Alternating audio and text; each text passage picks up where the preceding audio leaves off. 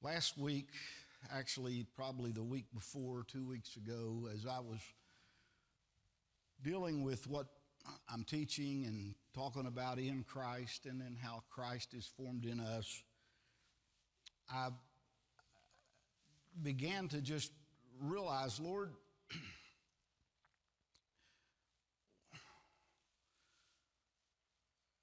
everybody out here, everybody in the world has all these views and ideas and concepts. And we live in a society that promotes that kind of thing. Do what you want to do. Be what you want to be. All those kinds of things. And I'm not critical. And I don't want to be critical. I have no desire to be critical of other churches or other people's philosophies or where they are. But I felt prompted to the Lord to go back to something that I've taught really been teaching for, I would say 40 years around it, but in the last 30 years ago, 25 years ago for sure, I taught some things that changed my life and my perspective on the Word of God. And in the last 2 weeks, I have just felt prompted to do this. And I say that because I'm not sure I can articulate everything from all of the different perspectives, and you'll see what I'm talking about in a moment when I get into this, of where we are.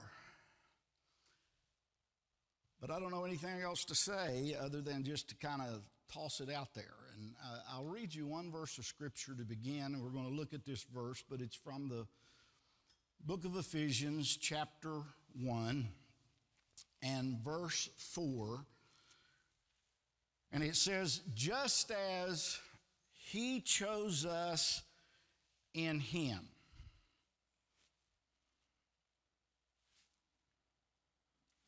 What's that next phrase? When did He choose us in Him? Now, wait a minute. I wasn't born before the foundation of the world. I wasn't around. How did He choose me when I wasn't here yet? You forget who you're dealing with.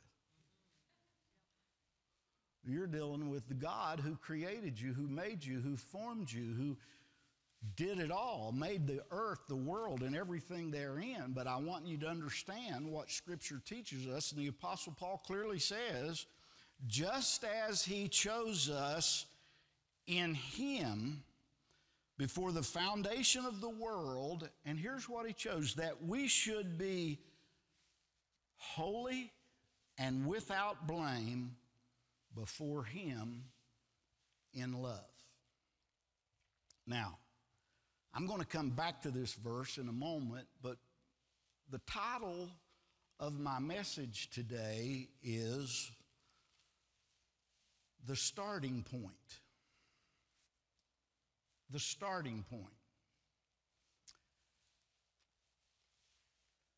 Too often, our history and our theology and our understanding of God starts off with the fall. What do you mean? Well, all have sinned and come short of the glory of God. Man has to recognize that he was a sinner. If he doesn't know he's a sinner, he doesn't know he needs a Savior. So you got to make sure they get the point that they were sinners and that everybody's a sinner and they need a Savior. And all of that's true.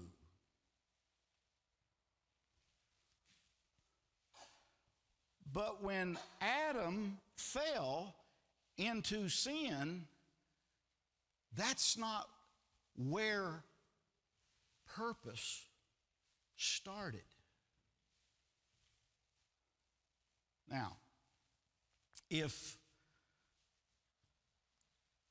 the starting point is from the fall or at the fall, and Jesus came and fixed it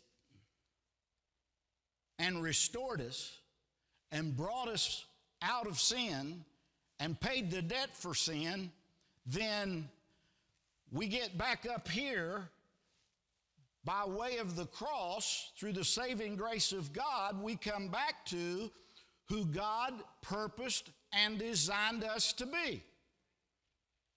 Are you with me? But when you start with the fall and all have sinned, what happens to sinners? Tell me, what happens to sinners? They what? Huh? Where are sinners going to end up? Hell. Where are Christians going?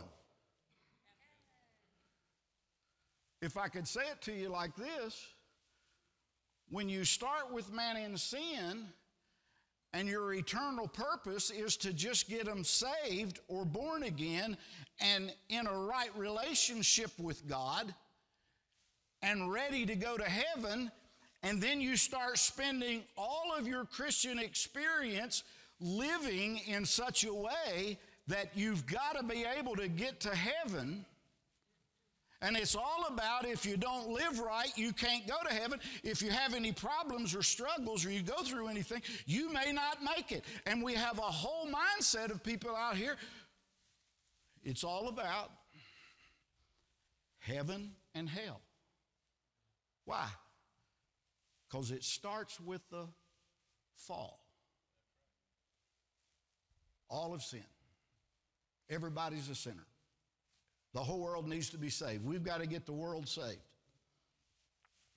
So when that's the starting point, God's purpose is then seen in light of man's need for redemption. And how many of you understand mankind needs redeemed? Do you all understand? I'm not preaching against that. I'm not saying that.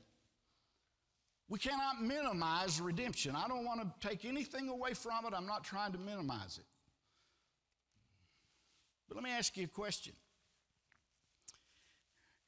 Is the only reason that Jesus decided to come to earth was because Adam blew it and sinned, and God had to search heaven, as the old song goes, looking for someone to go, and Jesus finally said, because man slipped up, I'll go and I'll pay the price.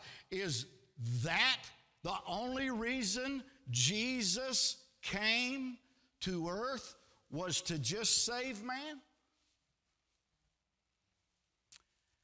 I don't think so. Why?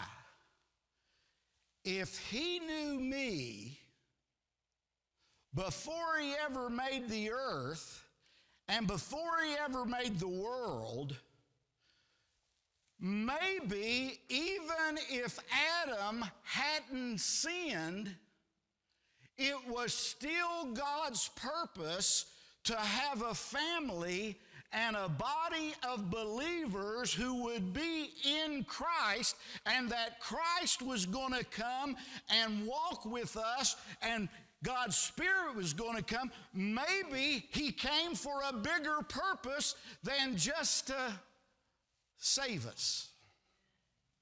Maybe. Okay? Now, again, I want to say this right, but if the only reason Jesus came to be the Savior, when he came and he paid for the sins of the world, and he died as you, he who knew no sin became sin, that we might become the righteousness of God in Christ. Maybe there's a purpose beyond just saving the world and just saving you, that Jesus came to the earth. He is the Savior. Do y'all understand that? I'm not minimizing that at all.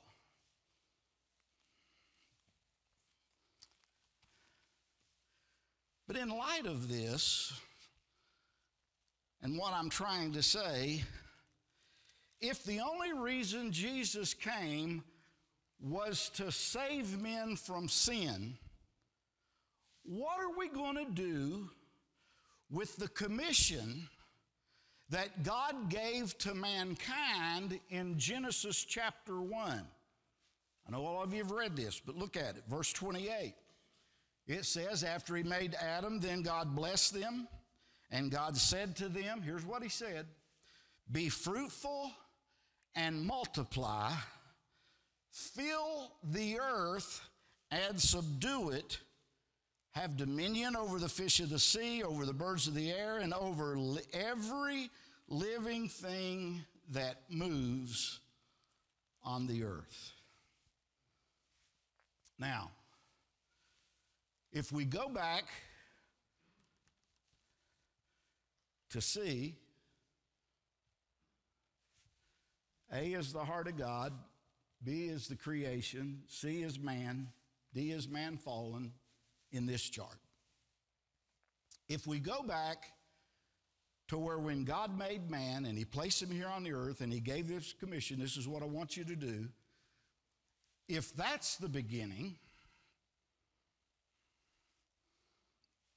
then everything in Scripture would be interpreted either governmental and don't judge me too quick. I think I know a little bit about what I'm saying.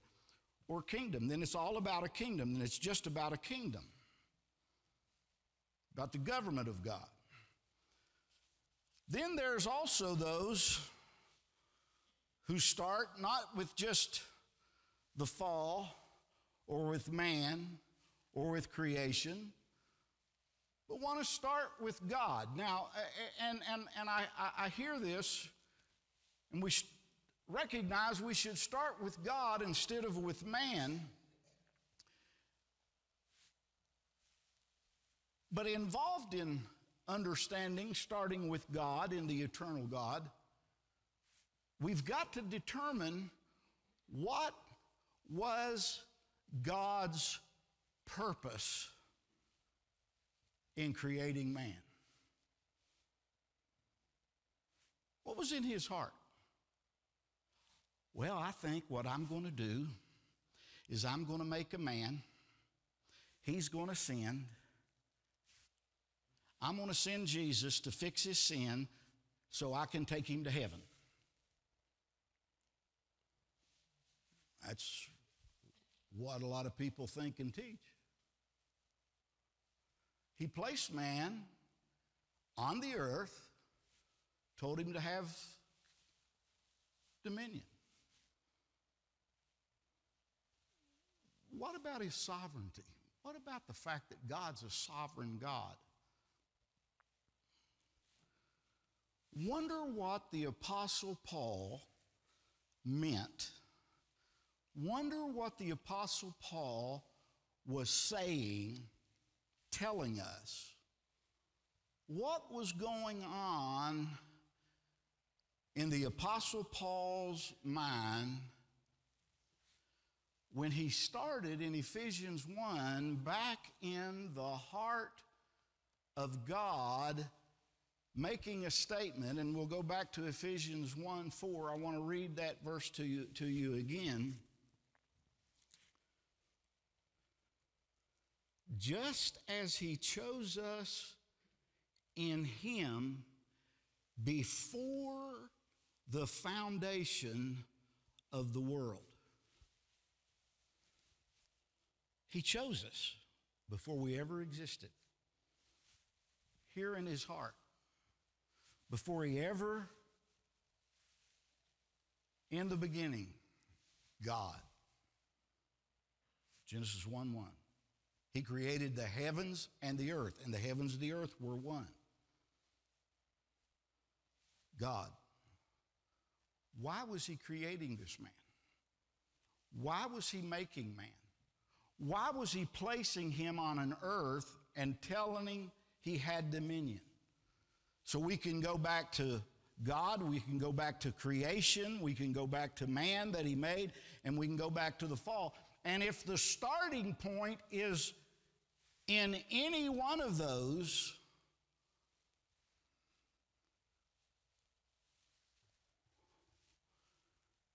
does creation know the goal? Does man know the goal? Does sinful man know the goal? But what was the goal that was in the heart of God when He made us and placed us here? Say, Pastor, why is that the question? Why does it matter? Well, let me ask you a question. If you're somewhere and you don't know where you are, and you ask for directions, and I give you directions from where I am to where you need to go, where are you going to end up?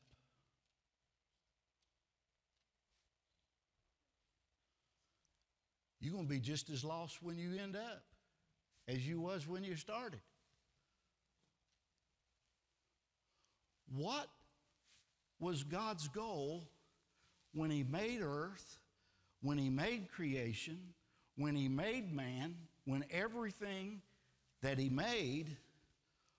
What would a father, listen to me, a father, God the Father, God the Son, God the Holy Spirit are eternal. God the Father, what would a father desire and purpose and ultimately intend for His people? So what I'm saying is we've got to have an ultimate starting point. Now,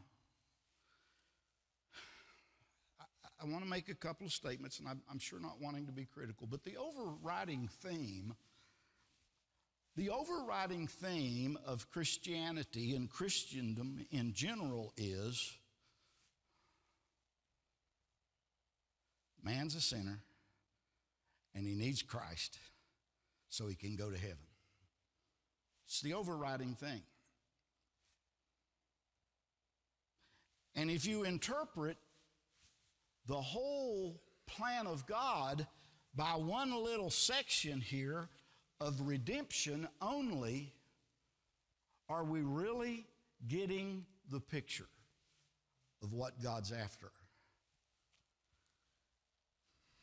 If we start with the fall and man's need of redemption, then here's what happened. Everything becomes about man. What does man need? What is man going to do? What's the provision that God has for them?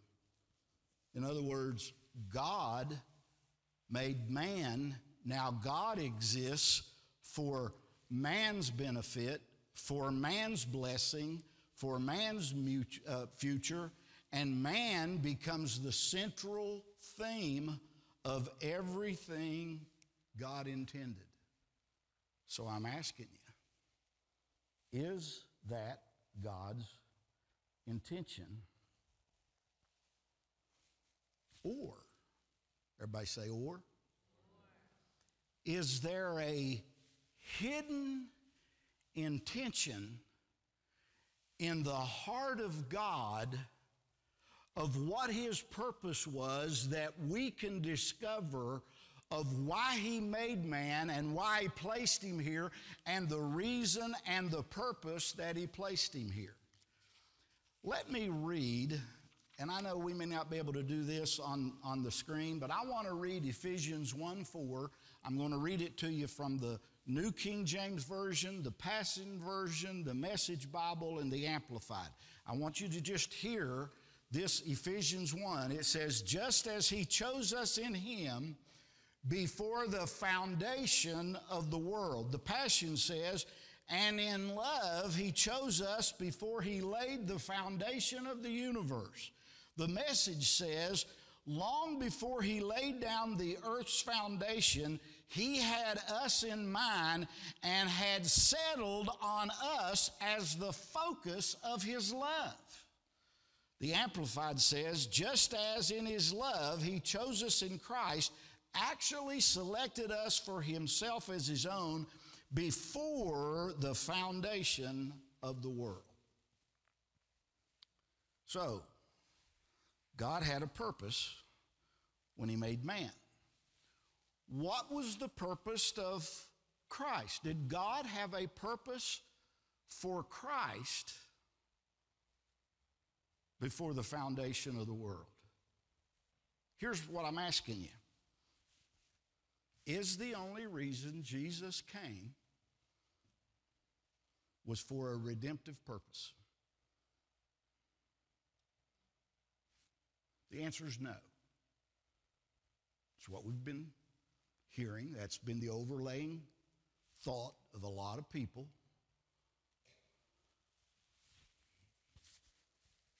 Let me ask you this. Is Jesus Christ related to eternity past?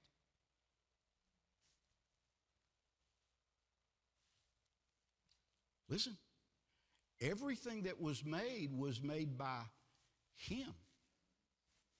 In the beginning was the Word. The Word was with God, and the Word was God. The Word was made flesh and dwelt among us as we beheld the only begotten, the glory of the only begotten of the Father. Jesus was in the bosom, in the heart, and with God from the very beginning. The Holy Spirit, the triune Godhead, God the Father, God the Son, and God the Holy Spirit have always been there. That's who God is.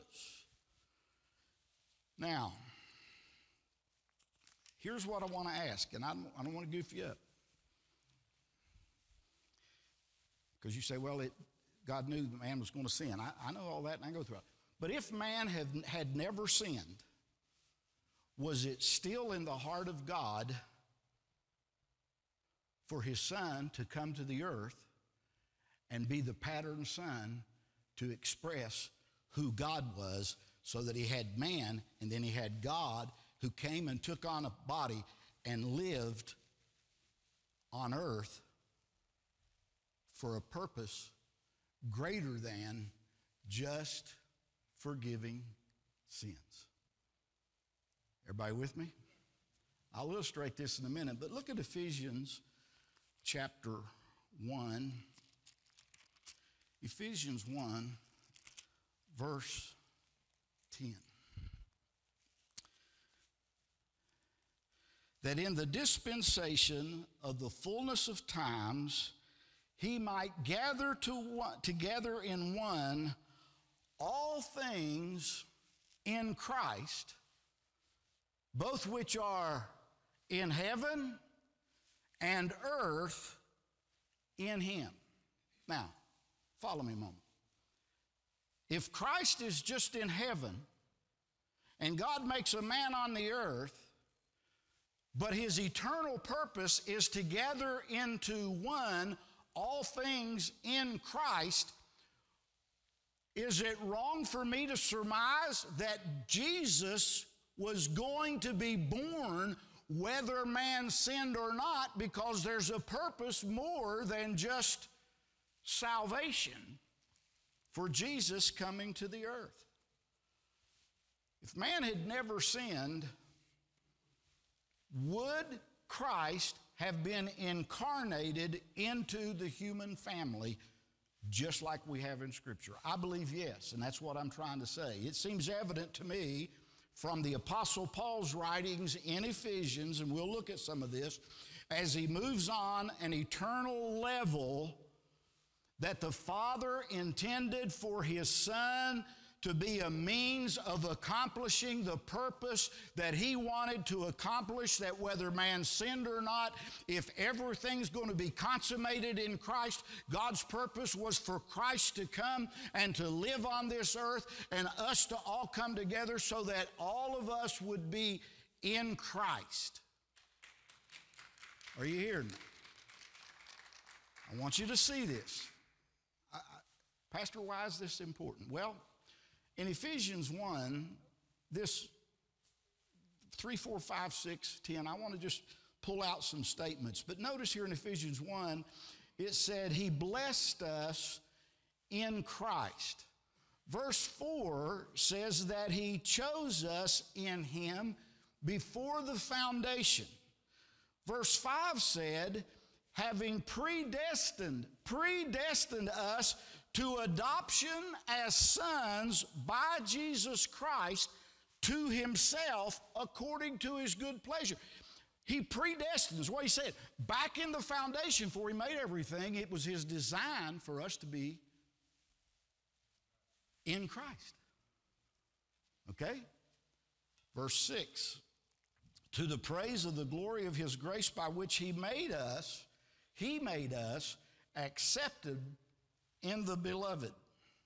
And verse 10, that in the dispensation of fullness of time, he might gather into one all things in Christ.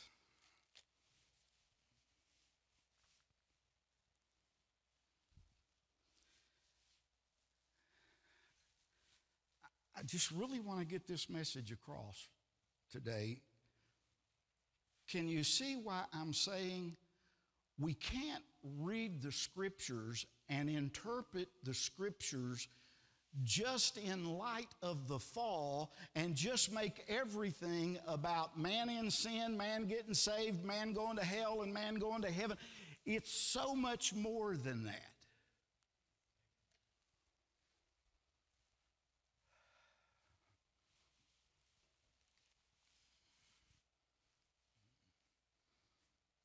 I personally believe that sin, the fall, time had nothing to do with the purpose of God having a many-membered body of sons just like Jesus on planet Earth.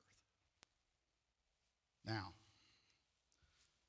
I believe that the Father, before the foundation of the earth, intended for his Son to have a body of life himself in the world before all of the creation was done and the ages to come. I believe that his whole purpose was that God wanted to have a son and his son have a body, a multi-membered body of believers who were just like Jesus. Pastor White, we've been predestined before time began to be conformed to the image of Christ. And this whole series that I've been doing about we are in Christ, when you accept Christ, you're in Christ. Now we're in a process of growing and maturing until Christ is formed in us. God wants to have a family on planet Earth, a family who will share his life, share his nature, share his vision, share his purpose. And all of this family is going to be accomplished through his eternal Son. I want to read to you a paper from Watchman Nee. Listen to what Watchman Nee says. We only see history back to the fall. God sees it from the beginning. There was something in God's mind before the fall and in the ages to come. That thing is to be fully realized. God knew all about sin and redemption, yet in his great purposes for the church, he set forth in Genesis 2, there is no view of sin. Now, I don't have time to get into this, but if you read Genesis 2, you'll begin to see that this is what he intended for his people and for the church to be. But it is though he leaps in thought right over the whole story of redemption and sees the church in future eternity, having a ministry and a future history which is altogether apart from sin and holy for God.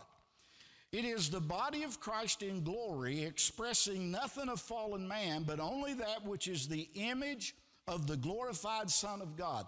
This is the church that has satisfied God's heart and has attained dominion. Here's what I'm saying. Redemption is not the end.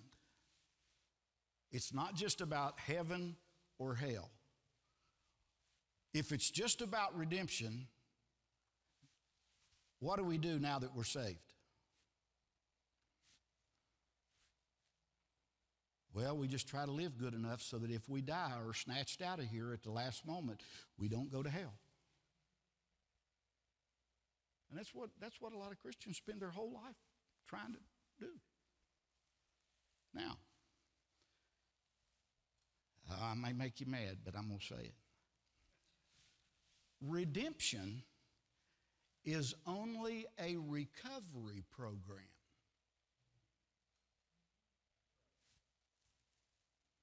Let me illustrate what I'm saying. Father gets up. He decides, you know what? I'm going to take my son out today.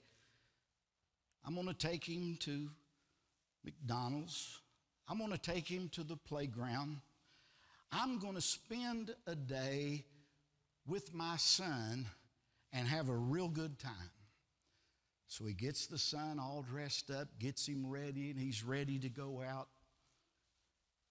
Didn't tell you he's 4 years old. And he says, son, go out and wait on the porch, and Daddy will be right there. We're going to have a journey today and a lot of fun. So the boy doesn't stay on the porch. He's dressed up and ready to go, but he gets down, and it's been raining, and he falls in a mud puddle.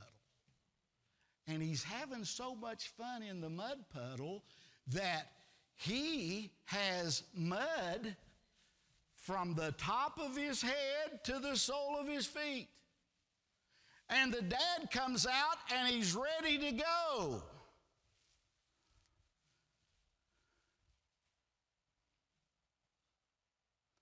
So he has to pick the boy up, take him in, bathe him off, change his clothes, and fix him. Because he has a plan for him. The purpose of the day wasn't getting the little boy clean. The purpose was fellowship with his Father. Are you hearing me? When you make the whole story of the day just getting the boy who fell in the mud up from his fall and getting him cleaned up and then praying that he will stay cleaned up. Let me help you with something. He's going to get in the next mud puddle.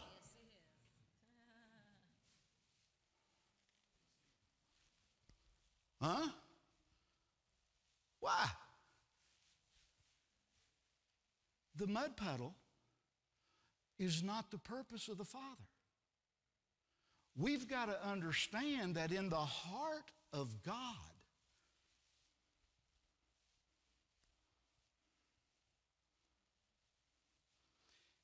He wants to have a relationship with a many-membered body. I've said it, I've preached it, I've said it over again.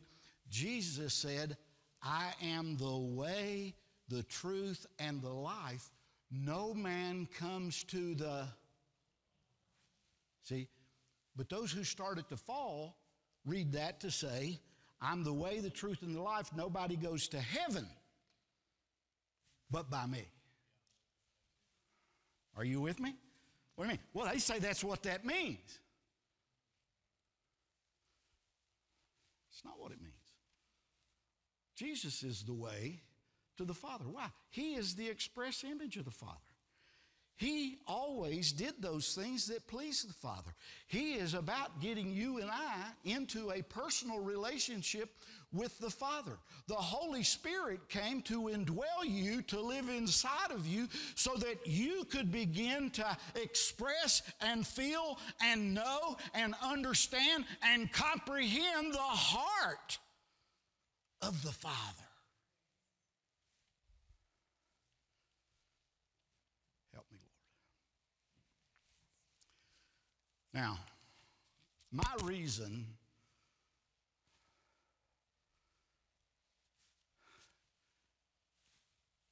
is just what I'm teaching here for insisting that if we don't go back to the heart of the Father to know why God made man, what his purpose in making man, what the purpose and function of Jesus was in coming to the earth, if we don't get the heart of God in understanding this and knowing what his goal is over here, then all we're going to try to do is just keep people clean and washed and keep them out of mud puddles. Now,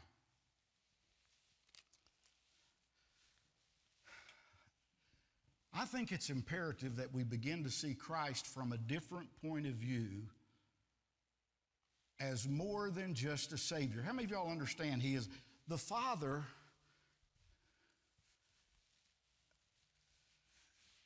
Wanted the Son out of the mud, wanted the Son cleaned up. It was for a purpose.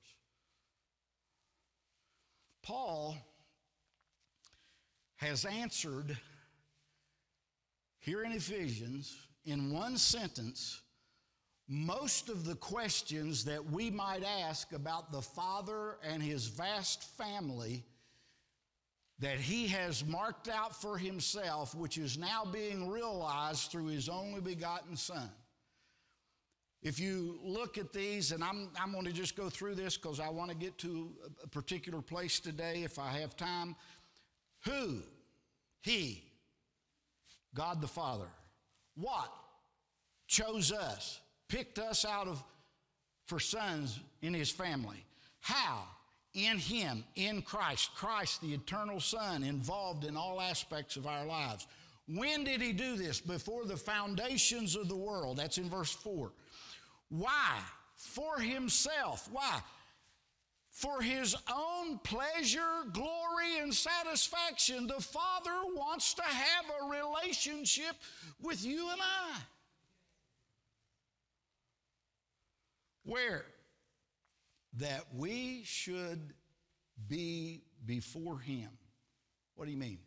In his immediate presence. Listen to me, guys. We've got to see God as a Father. Now,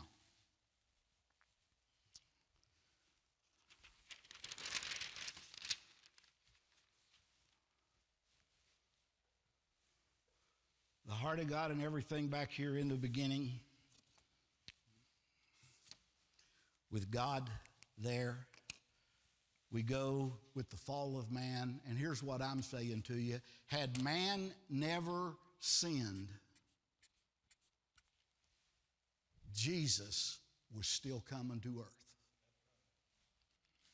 Why?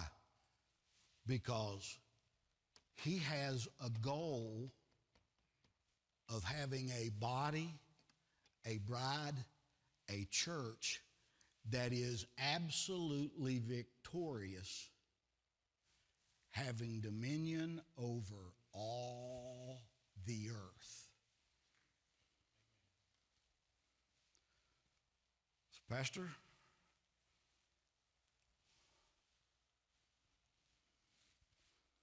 what's the problem?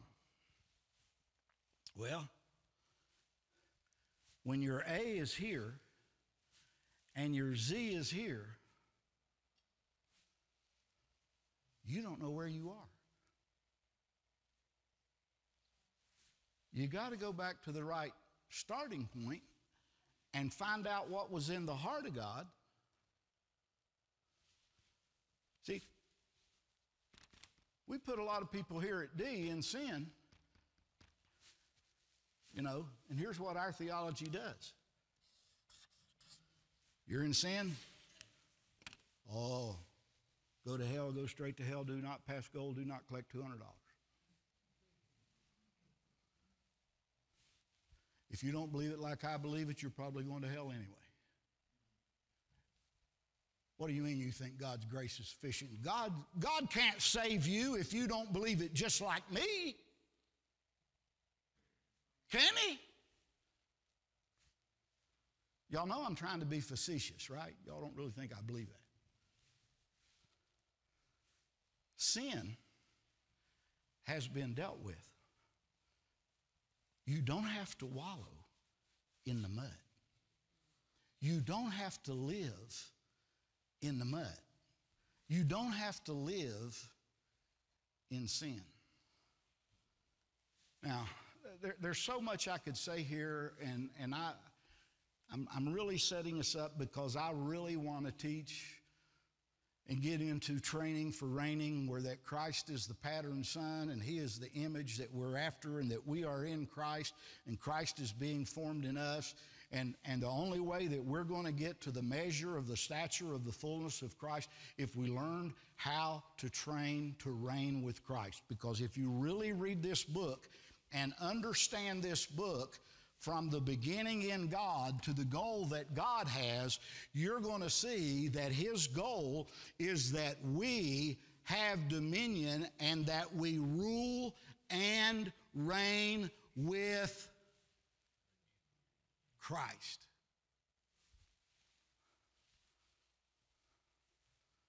Now, again, there's a lot I could say here. I could talk about all kinds of fellowship that you have in Scripture. We can talk about fellowship in the gospel, which is studying the gospel. We can talk about fellowship of the Spirit. We can talk about fellowship with his Son. We can talk about the fellowship of his sufferings. But Paul, here in Ephesians, unveils his own deepest concern and is calling, Paul in Ephesians is calling us to become partakers in the fellowship of the mystery. Everybody say the mystery. If you turn with me to Ephesians chapter 3, verse number 9, it says, now everything I'm teaching today really is right out of Ephesians 1. And to make all see, let me ask y'all, how many is all? What is the fellowship of the mystery? Now, we can talk about the fellowship of the Word, the fellowship of the Son, fellowship with the Spirit, but what is the fellowship of the mystery? Now, watch this. Which from the beginning of the ages has been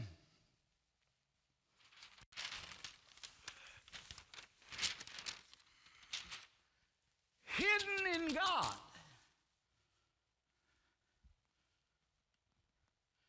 who created all things through Jesus Christ. Now, everybody say, the fellowship of the mystery.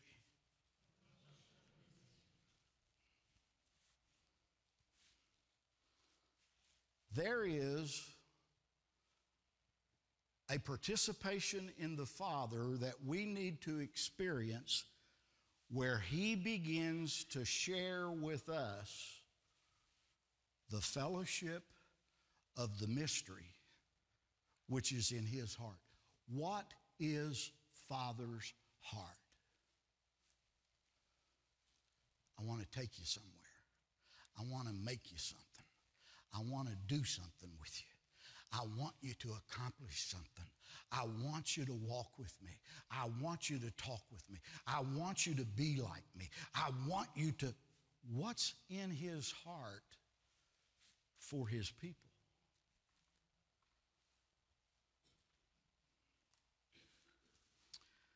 Let's read 9 again, and then I'm going to go to verse 10. Watch this. And to make all see what is the fellowship of the mystery, which from the beginning of the ages has been hidden in God, who created all things through Jesus Christ, verse 10, to the intent that now the manifold wisdom of God might be made known by the church to the principalities and powers in heavenly places. Now, watch this. Go to chapter 3, verse 10.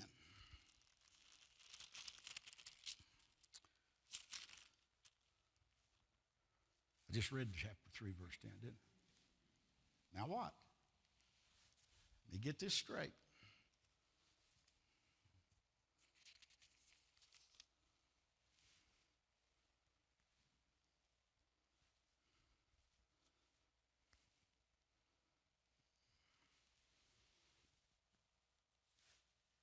why are we seated together in heavenly places in Christ Jesus? So that we can be in the heart of God and see out from God's perspective what needs to be done. We have the responsibility to make known to principalities and powers the manifold wisdom of God. Are you with me? Everybody with me so far? Now hear me say this. To be with Christ in God meant to look out through God's eyes to see and relay and interpret all things in Him. Now, let me take you to a familiar passage of Scripture that we've all quoted numerous times, 2 Corinthians chapter 5, verse 17. Therefore, if anyone is in Christ, he is a what? Look at me, listen to me. We're better than Adam ever thought about being because Adam was not in Christ. Adam was a human being on the earth, and Christ was going to come and take up residence on the inside of men, whether Adam sinned or didn't sin. Why? We are a new creation in Christ. Old things have passed away. Behold, all things have become new. Pastor Farley, what are you trying to say? Well, once you accept Christ, you shouldn't be like you were before you were saved. You should have a brand new viewpoint. What do you mean? You're now a new creation. You are made in the image of God. You are in the likeness of God. Christ has come into you. You now are in a right relationship with God. Your viewpoint should have changed. Go back to 2 Corinthians 5:17. 5:17. I better turn over there myself. 2 Corinthians 5:17.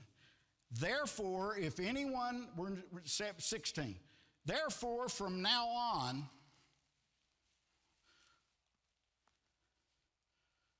we regard no one according to the flesh. What are you saying?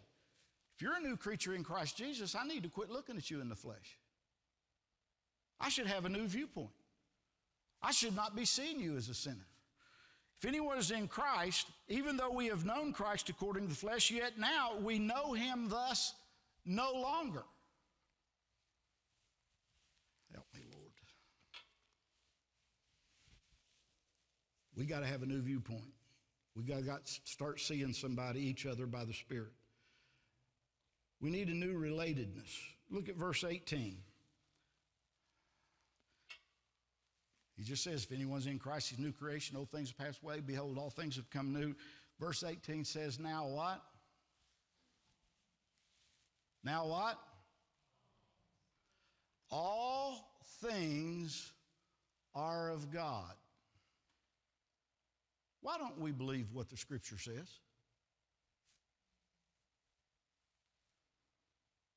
Why do we not believe that we're new creatures in Christ Jesus and now in our life all things are of God? Because we are.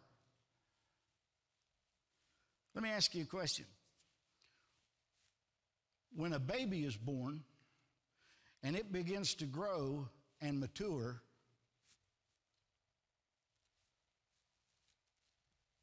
does it have to learn how to do things? Is he less yours because he don't instantly act like a 21-year-old? Huh? Do you throw him away because he plays in the mud? Do you get rid of him because he doesn't know what to do?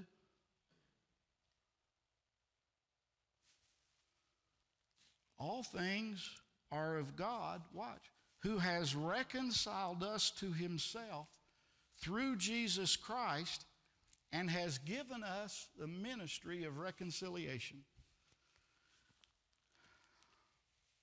We got a new viewpoint. We should have a new relatedness where we begin to see all things are of God, and we begin to function with God and fellowship with God and work with God and flow with God. We got a new occupation. Look at verse 20. Now then, we are ambassadors for Christ, as though God were pleading through us. We implore you on Christ's behalf, be reconciled to God. Listen to me. Right this moment, you have divine favor with his Son. Right this moment, you are an ambassador for God in this earth.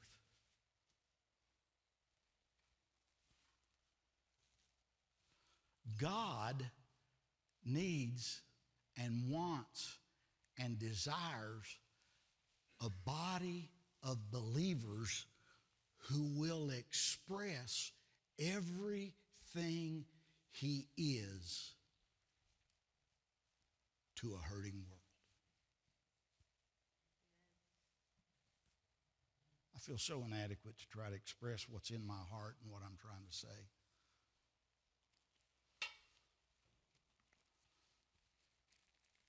We have a new yardstick,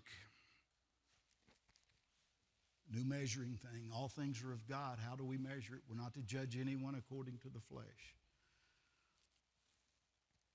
Paul taught three things of Christ, and I'm going to close. Paul speaks of his knowledge in the mystery of God. The first thing he says is in Ephesians chapter 3, Ephesians 3, verse 4, by which when you read you may understand my knowledge in the mystery of Christ. Here's what he's saying. I want you to understand the mystery of Christ. What was that mystery? We've got to understand what that mystery is. What is the mystery? That the Son might have a corporate body through which he can express himself. What he's saying, it's the mystery of Christ, which is Christ in you. Until Christ is formed in you, the means by which God's glory is manifested on the earth. Look at Colossians chapter 1, verse 27.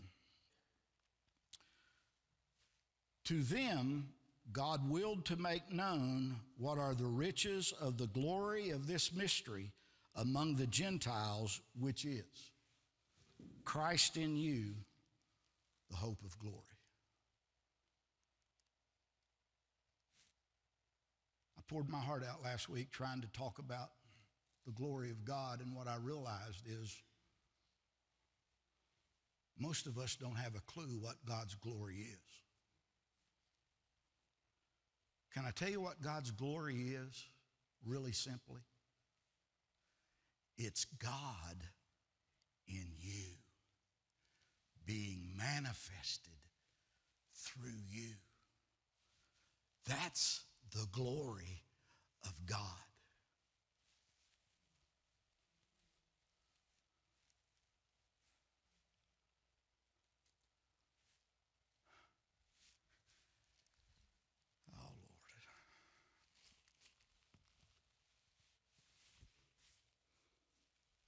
God wants a body.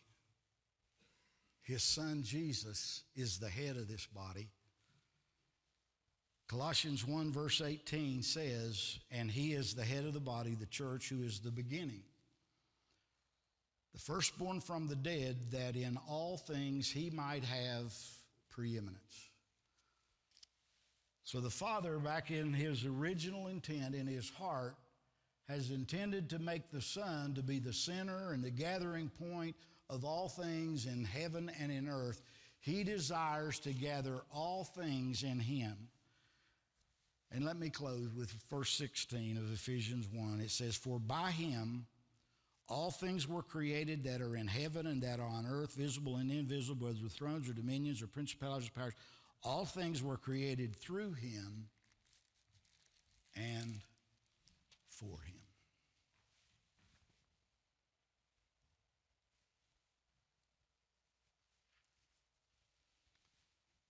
God's heart is about you, through Christ, having a relationship with Him, the Father.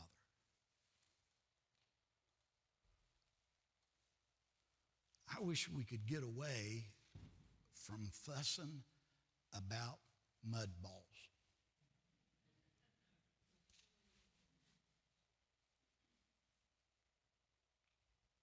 The church is full of mudslingers.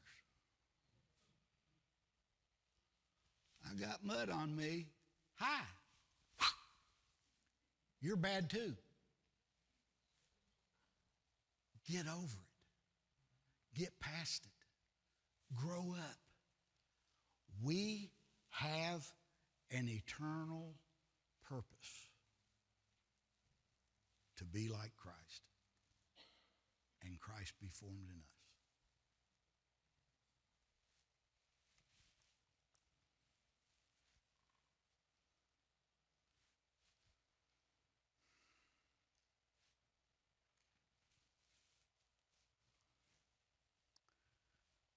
I wish I knew how to wave a magic wand or do something where all of you all would just instantly go, whoopee. I'm there. But I'm learning through a little grandson named Riker that learning how to even enunciate words brings glory to Papa. What do you mean? Listen to me. Helping one another and encourage one another get through difficult times. And if somebody falls down, walk over, pick them up, knock the dirt off, encourage them, see if they need any medication, and get them on going.